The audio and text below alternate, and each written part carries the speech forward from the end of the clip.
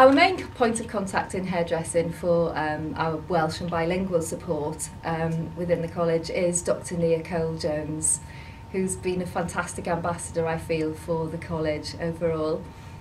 The sort of support that's available is within our classroom, for example. Dr Nicola Jones's team help us support the Aith Waith within the workplace, encouraging all our students to obviously use the medium of Welsh and write within the medium of Welsh. We also have our translation department, who obviously are very sort of busy, but they do their best with supporting us with the translation of all our teaching materials and any other materials that we may need for our course.